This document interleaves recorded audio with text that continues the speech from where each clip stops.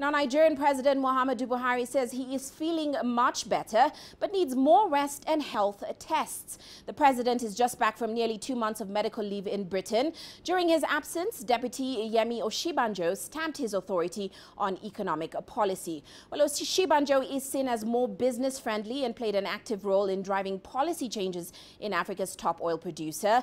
The Nigerian stock market jumped to a one-month high when Buhari returned, but trimmed gains after his comments about his continued ill health raised fears over policy confusion and, of course, a power vacuum. Now, Buhari was seen holding meetings with government officials today.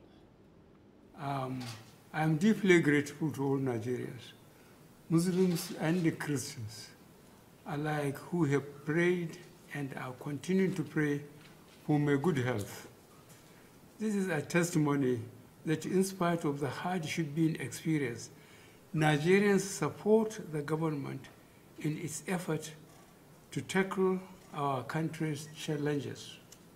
I have rested as much as humanly possible. I have received, I think, the best of treatment I can receive. I couldn't recall ever being so sick since I was a young man, real young man, including the military goings ups and down. But I found out that technology is going so fast that if you have a lot of confidence, you better keep it because you need it. Now, Nigerians have welcomed the return of President Buhari. They say it's in solidarity and to show their love for their leader who's been away on medical leave. Welcome him for coming back. And for what I've been seeing, since the man have gone to London for treatments and all that, Osinbajo has been trying on that seat. Like for instance, the dollar that was high actually started coming down on his absence. So he actually comes back. Well, I wouldn't know if he will be able to continue again on that seat. This is a great thing. This is a new development to Nigeria. And I think the opposition party, they will have to prove it wrong with when they said the president is dead. They now know the president is not dead. And I think what the opposition party need to do right now is to join hands with the ruling party and move Nigeria to the next level. Well, let's get more on the implication of President Buhari's return. Deji Badmus now joins us in Lagos. Deji, many thanks for joining us. Now, we know President Buhari's absence suddenly fueled a lot of concern for the economy. Is it back to business as usual now, or how do Nigerians suddenly feel about Buhari's return?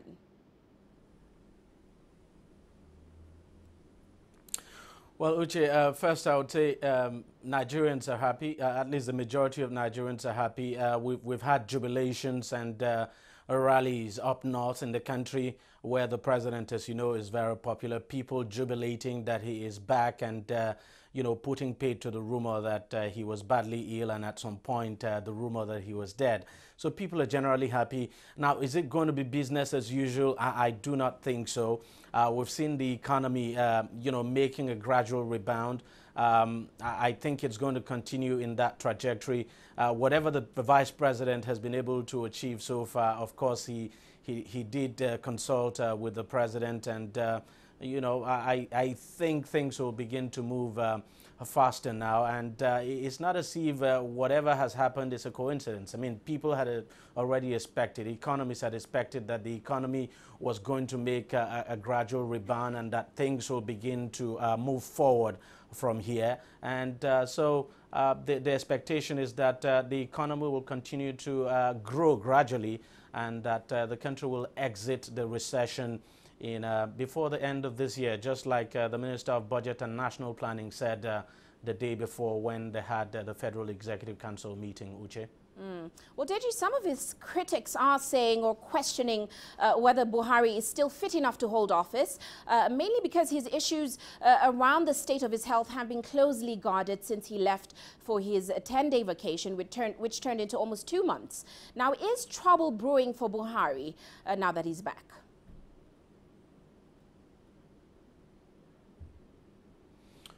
Well, everyone expects the president to take over. The president has not given any indication yet that he is unfit to continue in office. The good thing that the president has done is that, for instance, as you've been reporting, he's asked the vice president to continue to act for him until next week, that he wants to take a further rest. And people have actually commended him for that, that it clearly shows that he is not a seat-tight leader, and that he is very patriotic, and that he has the interest of the country at heart. So the president will definitely continue in office. He says he's going to resume work on Monday. Vice President Osinbajo will continue to act until the president takes over. Of course, the president will be expected to write to the National Assembly that he's back and that he is strong enough to take over. And of course, we expect, as he has said, that in the coming weeks, he'll be going back again to the United Kingdom, most probably for more medical checkup. So I don't think there's any problem at all. The most important thing is that for all the period that he was away, there was no vacuum at all. The vice president discharged his responsibility in a manner that everyone is satisfied with.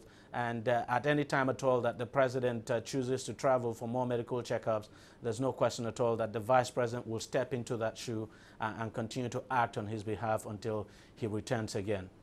Well, many thanks, Deji, for those insights. We'll certainly be watching. Deji Badmus joining us there in Lagos.